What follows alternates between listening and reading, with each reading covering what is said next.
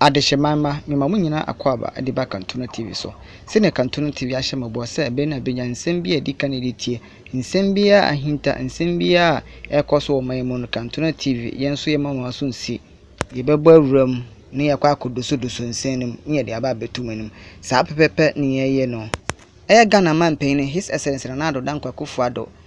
ehye Ghana fo nyina bosse to abadema na ade a free SHS or the beba mobia nso atimi akọ school free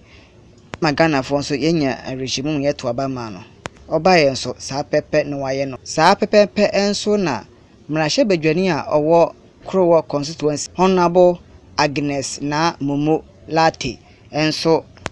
achiche school materials adiama ni personal for nyina aye 12 electoral areas ewo krowor constituency no wa achiche bibiti say school bag masset pen books ena afi sika nso adiama asuafo a omo ni personal so no omo nya school sika edeko school no omo ye tertiary for na primary ene crèche ne Jesus for there ochiche materials a ebetimi abo omo no so adwumadi ne course no honorable enso ekasai ne say enso no leto ensanju me say make rounds no me ne me nkofo anya nkita hodie ena me sha omo bo say nyame ya aduma me ni omo ba beka bom ni ama school ayaya adisuade kese in the sense school key itimi bie doors nyina na wo pese wo yi ohia everywhere brabo mo a wo say wo school ko ekoduru mpempen so bi na wotimi wo say most of the challenges aye what sesia no nkwala omo nkonko duru ekire and after JHS no more drop out after SHS no more drop out but we want them to go high. A person moko ekodrum pempen so bia sebio say ya farm odwuma mu a enkoye 1 city 2 cities but ebeye bibia aside contributing their quota no omo so benya bibia omo betimi dia hwe omo ho na omo tem atimi dia boa omo ebusuan so in future enti medicine so say every progressively no every home should produce a university graduate na saade no asem kan in the sense say every home producing a university graduate meaning say obi anya sure say ni ba ebeko tertiary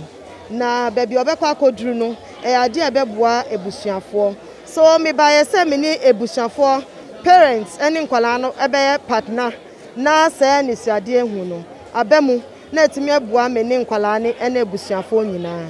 nti enu na eye nkranhye na wutimi hu say enya ade ama start receiving funding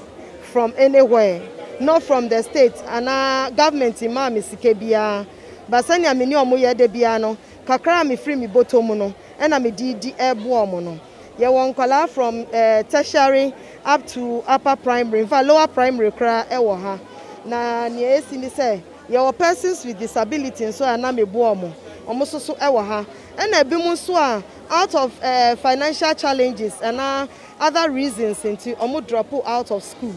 into sankwala ni nyina no going round no mission omo nkran ama ene omo person omo go back to school esense nipa ya de osaye yenti adesuafo ye omo nya achede omo so omo da ade ya waji ebe tu abomo ama so omo. I'm also a beneficiary of what she is.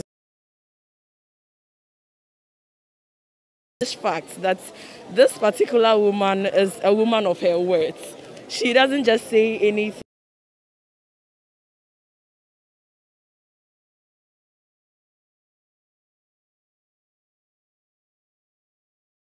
It's even barely a week since they were sworn in, but we have seen improvements, as we all can see. From the lower primary to the tertiary, training colleges, polytechnics, all of us. This woman has been a blessing to us, I tell you, because even some of the people here are not with her, as in terms of politics or the party. Basically, they are not with her in the party, but they are also benefiting from